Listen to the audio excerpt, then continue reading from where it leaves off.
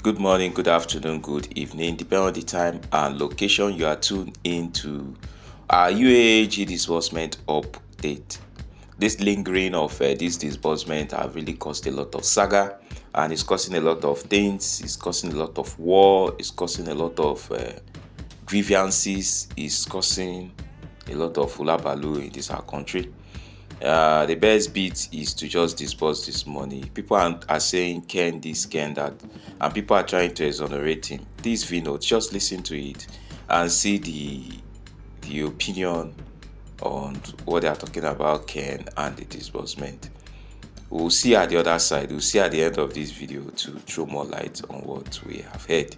See at the other end. Good morning, fellow Nigerians.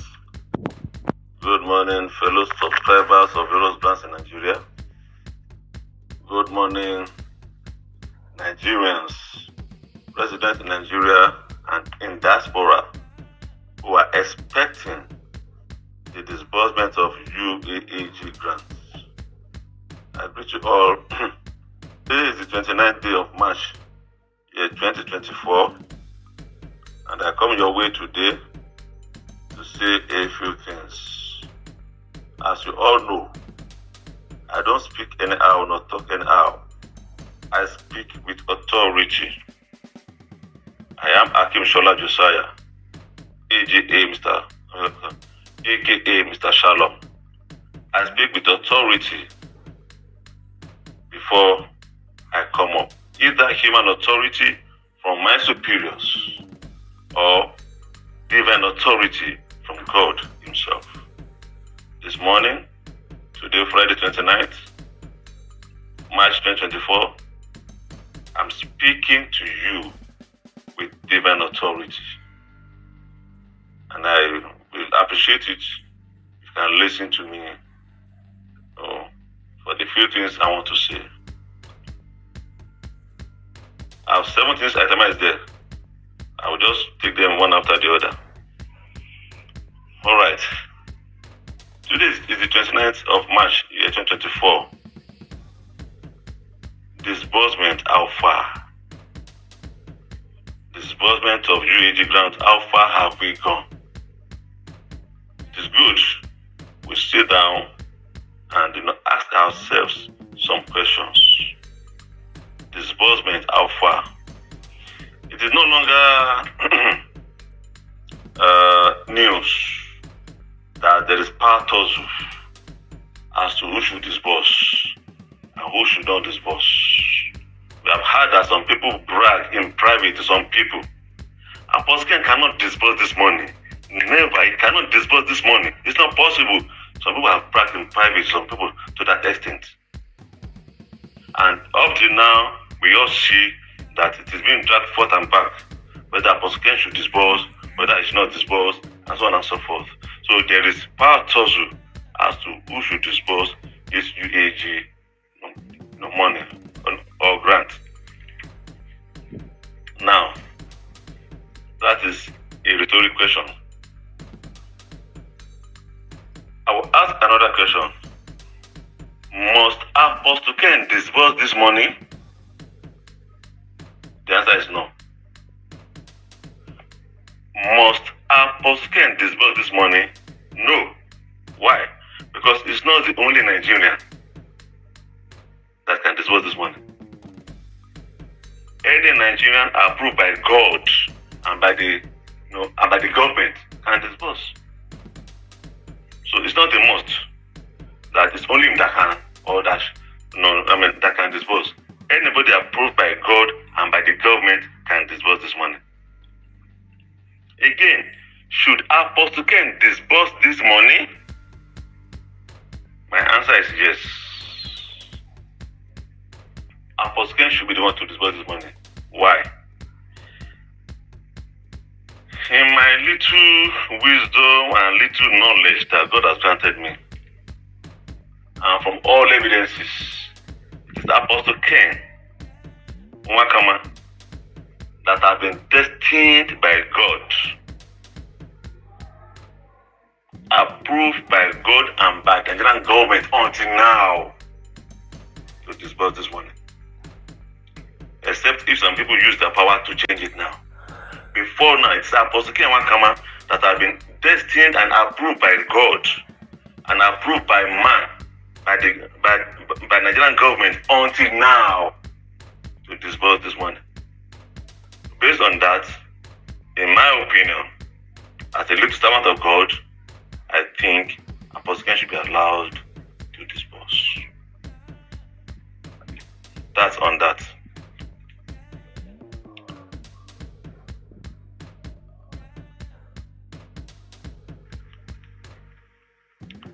A word for Apostle Ken.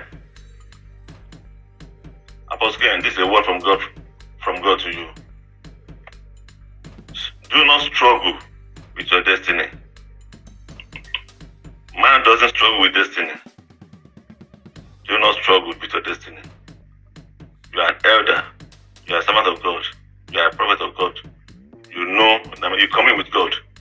Do not struggle with your destiny. You don't have to struggle with your destiny.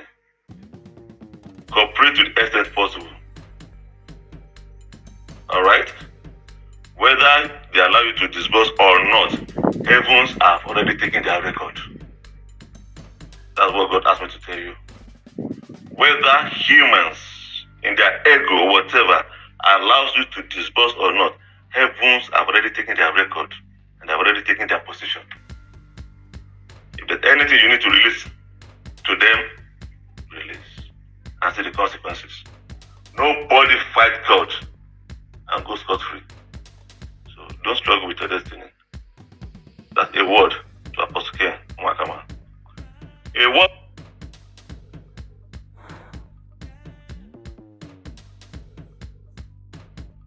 to him that loves to insult elders. There's a young man that always come up to insult elders or to insult a particular elder. I don't want to mention name because I'm not against him, but I'm against his act of insulting elders. Akim Shola Josiah is a servant of God, a Christian prophet of many years. He was also trained in Islamic religion and other religions. I've told us before. God started to train me as a servant at age 11. My mother suffered because of God's call upon my life. So I've been working with this God not yesterday. Remove 11 years from my age and know how long I've been working with God. God has trained us, I told us, in the Christian way, in the Islamic way, and other ways. So when this humble servant is talking about God, he's talking from diverse background of the knowledge of God. From my knowledge of God, insult of elders is not permitted by any religion. I repeat, insult of elders, no religion permits you to insult an elder for whatever reason. You don't insult your leader. You don't insult your elder. It has spiritual and physical repercussions. So you that feel you can come up anytime to insult an elder, maybe because it's not of your religion, it's not of your tribe or whatever. Remember the law. Whatever a man sows, that he shall reap. Okay? Whatever a man sows, that he shall reap. You shall reap what you sow. I shall reap what I sow. Everybody shall reap what he sows. You don't have to insult elder because you want to say something.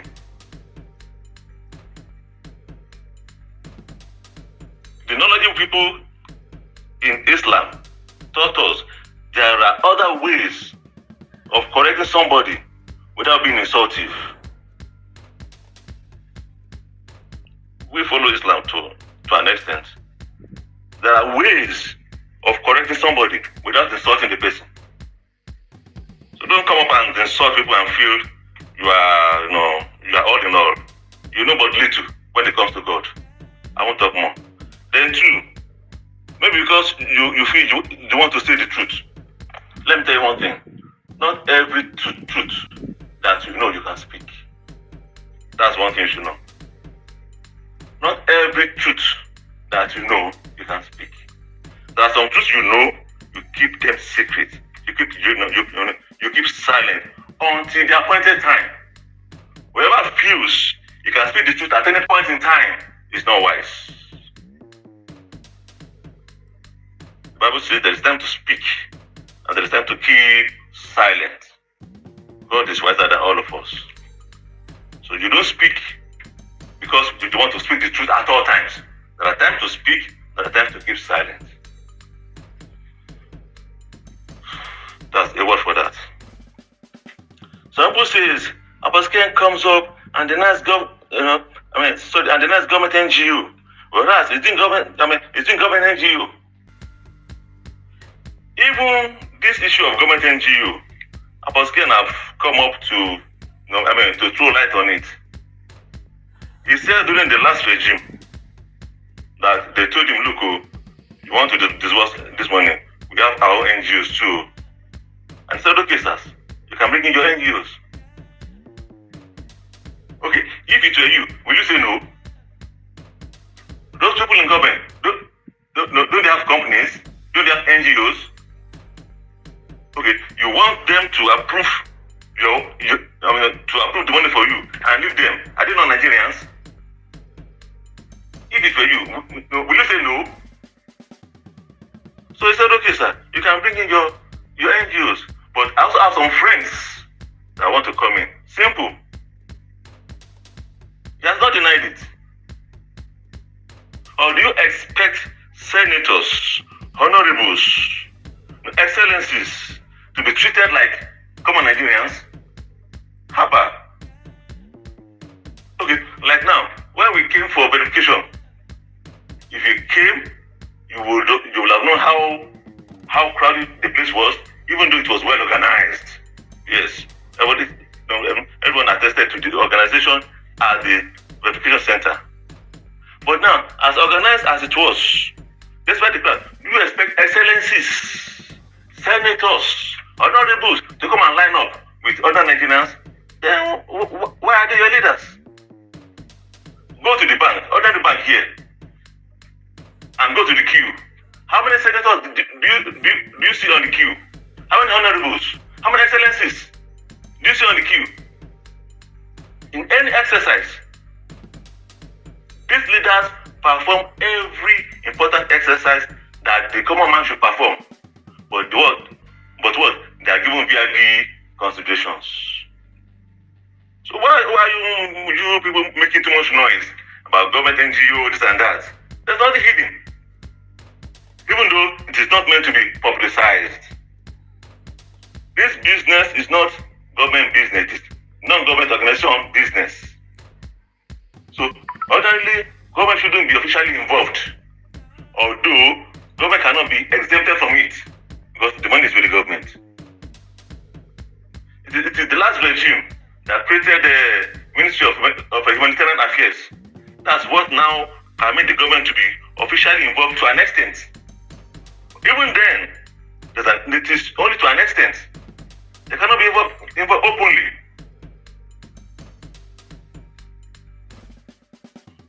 That's why the issue of government NGO cannot be discussed openly. And these are part of what some people are trying to use to nail Apostle Ken as if he committed an offense. Some people say, hey, he received money from us, and he came up and said he didn't receive any money. What do you expect him to say, for God's sake? Are you not a Nigerian? Let me tell you one thing. For us to get to this level, don't you think money was involved? Or do you process everything in Nigeria with free hand? There's a saying, there's no free lunch, even in Freetown. All over the world, there's no free lunch. You must pay certain things to get to a certain level. Now, to pass through some processes, some things need to be done. Now, she now came to the partners, so we need to do something for something, you now said he has committed an offense. Okay, because he came up and said he didn't collect money except loan, you now start to write against him. He collected this and that. What kind of thing is that? Let me tell you one thing. As a leader, there are things you do in secret, which you must not come out to say in the open. If you don't know, let me let you know. As a leader, because many people are trying to nail this man here and there. I'm a Yoruba man. He's an Igbo man. He's not paying me. I'm not on his payroll. Go and find out. It is God that is sustaining me here. It's God. But as a leader, the truth must be said. Go to any ministry and apply for a contract and process it with empty hand and see whether the contract will come out. You spend money, the contract has not come out. Not on top of when you say you won't spend money. This is normal thing everywhere. Now, when you now spend money, we do not announce, hey, I spend money to who?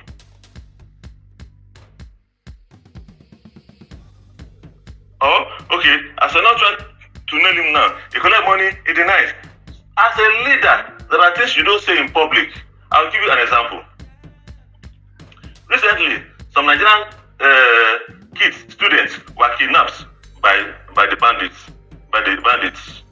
The bandits were demanding for huge amount of money from the government. It's recent, it's in the news. Before we know it, we heard that the children have all been released by the bandits. Tell me what happened. Tell me what happened. Use your tongue to consult it. Alright, so people now went on news and were insinuating maybe the government must have paid the ransom. Government came up online and said no dime was paid for the release. Now ask me. No dime was paid for the release. So what do you expect? So when some of you are nailing this man, for one or two things, I just reason. It's like many people don't know what it means to be a leader in Nigeria and anywhere in the world. A leader covers many things. A leader passes through many things. A leader endures many things.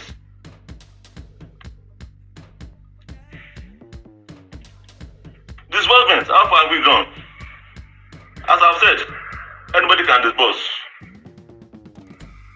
But the person must have God's approval and the government approval. But who have been approved by God and by man before now, we all know, Apostle Nwakama. But should some people use their power to change it, Apostle Ken, struggle with them no more. That's what God says. Let money be disbursed. Whatever a man sows, that he shall reap. The masses are suffering. Let disbursement take place. There are powers that control the heaven and earth. There are powers that will pay everybody his due recompense. This is what I have to say. My people, thank you for listening to this VN till this particular time.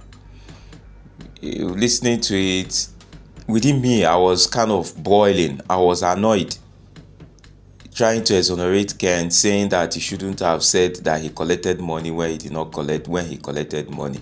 That if you collect money, you should say it. Have you seen the kind of people we have and the kind of people that claims to be leaders? You are extorting your people and you are saying that you are justified for extorting your people, that you shouldn't say it. Ken took money from people. He promised people that they will be giving the grant. He promised people dates. He made a lot of mistakes. He duped people. Because why telling people, go and sleep, before 24 hours, before you get home, you receive this money, and come back and tell them that the money is no longer with you? Anyway, let me stop there. See you at the next update. Subscribe to our channel. Bye for now.